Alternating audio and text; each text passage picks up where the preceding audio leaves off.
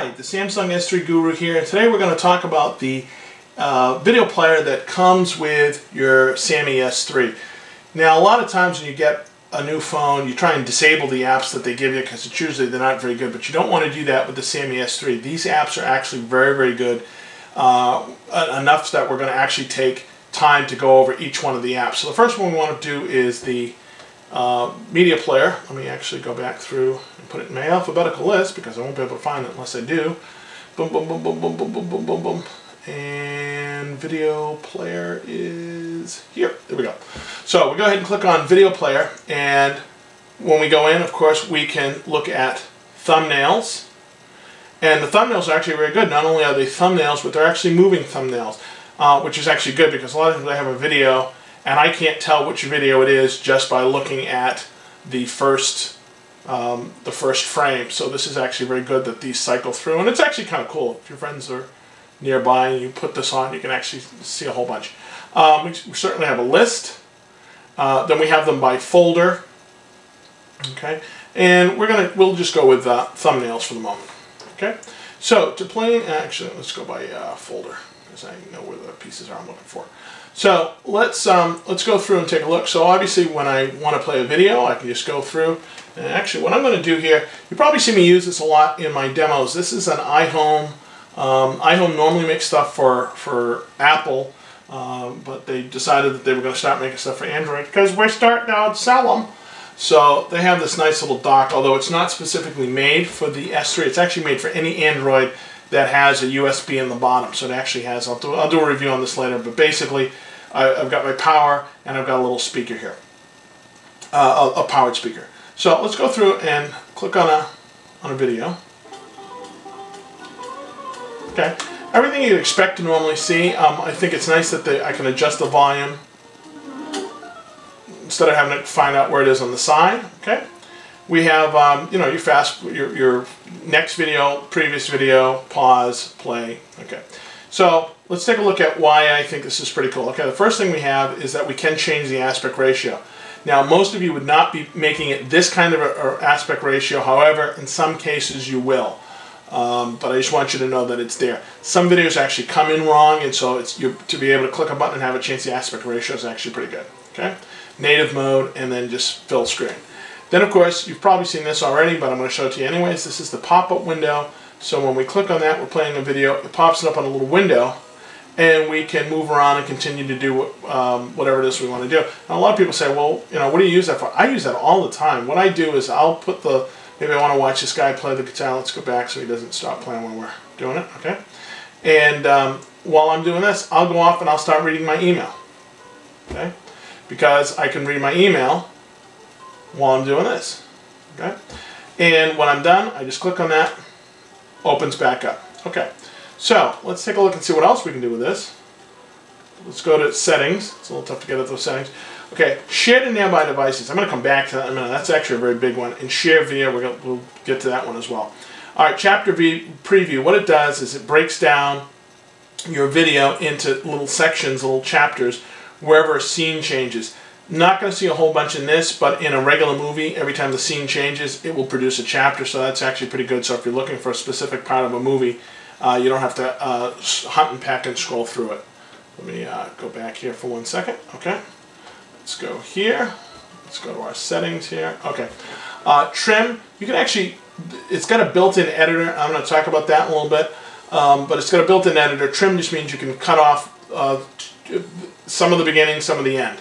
Video Maker, talk about that later. That's our own Video Maker, where you can string things together and produce your own videos. Okay, video auto off, that's pretty self-explanatory. I go in, I can put this in, and I can say turn the player off, turn the viewer off, after I'm playing 15 minutes, so on and so forth. And again, that's if you're one of these people that falls asleep with your unit on. Okay, let's go down to settings, and in settings, first one that's probably one that's very helpful is that the video brightness normally is set to automatic, and that drove me nuts the first couple of days because I went in, I turned my brightness from my phone all the way up, and then I went to go watch a video and the brightness dropped down and I couldn't figure out what was going on. And that's because it's in here. So there's a separate brightness for this. So if you want this to really, again, you can see how much different that made right there. It was already on 6. Okay, so that's how you can improve your. Now it's obviously going to take up more battery power, but I think you already know that. Okay, play next. We can say that, so it'll automatically keep cycling through. That's actually pretty neat. And then we have play speed, and play speed will actually play at 1, 1.5, 2, and sorry, 1. Well, let's see, 1.1, all the way up to 1.5. Okay, now.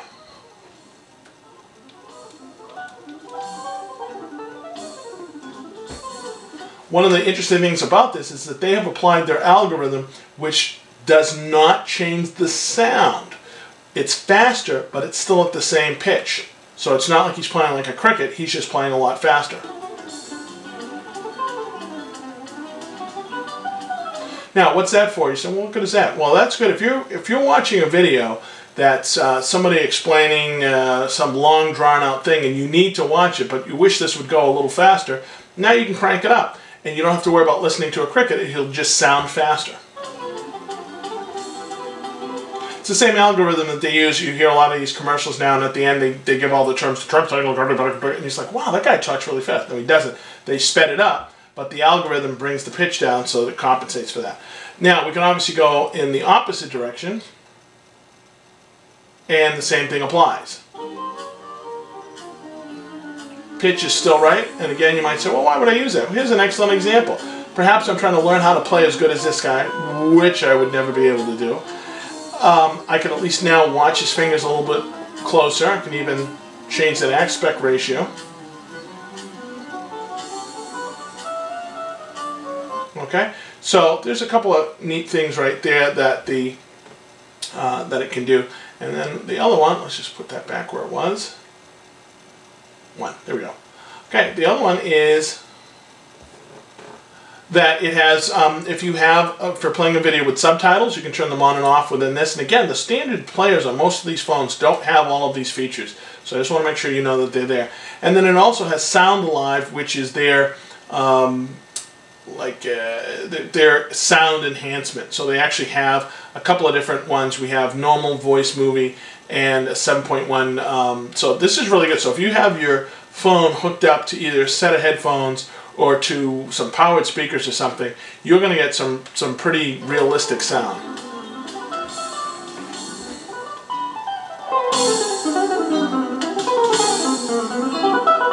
Okay, so the next one I want to talk about is this show scan for nearby devices, and this is actually pretty neat. And in order to do this, I'm going to have to actually, let's bring up the screen, and I'm going to have to actually pull the camera back just a wee bit.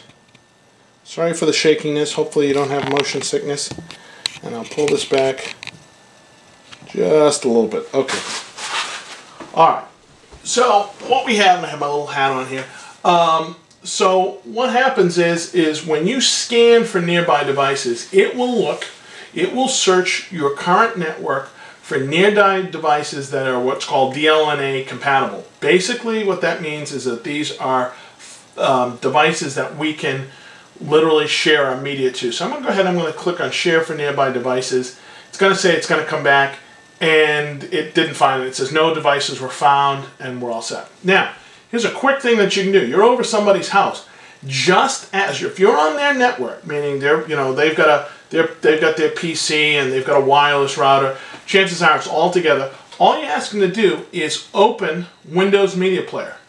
Say, hey Jim, yeah, let's go by your computer for a minute. Okay, fine. Do me a favor, open Windows Media Player for me. Okay, yeah, I can do that. Now what? Now let's go by and scan for nearby devices. And now we got a little number 1 up in the corner because it found one device. There are any machine that's running Windows 7, just get them to open up the Windows Media Player and you're all set.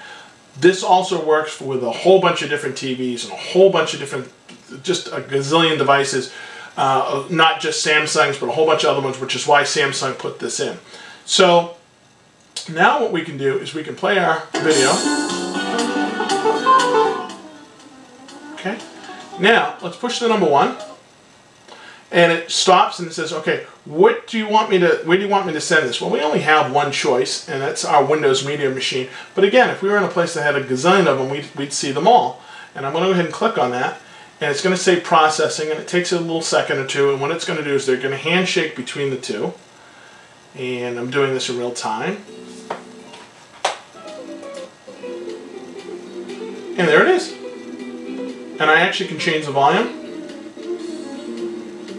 make it a lot louder, softer. I can move through my video. Okay. I can pause.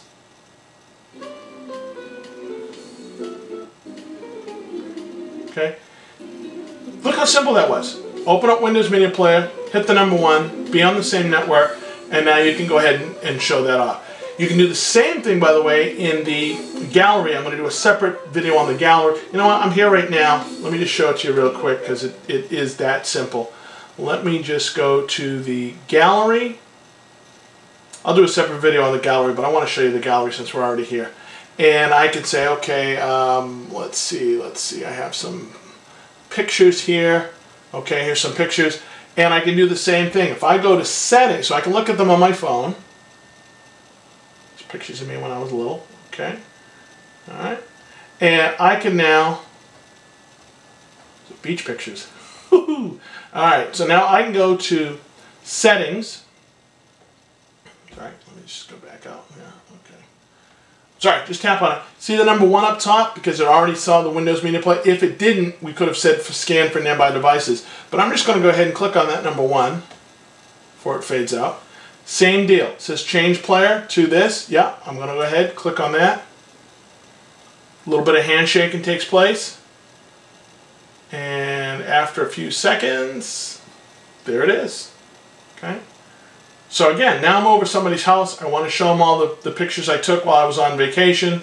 I don't have to upload, download, don't have to give them a website or anything like that. All I have to do is take out my Sammy S3, tell it to scan for nearby devices, click on the change player, pick the right device, and I'm up and running. So again, that's the Sammy S3 video player with a little peek at the gallery. We'll do a special one just on the gallery.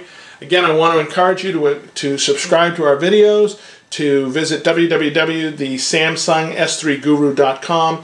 And again, we have a great app, which is the S3 Guru app that you can actually find in the Android Play Store, or the Google Play Store, or the Android market, depending upon what you want to call it, what you remember it as.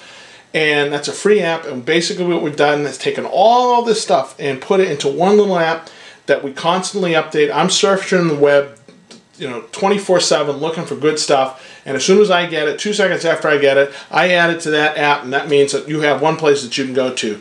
So that's it for now from the Samsung S3 Guru.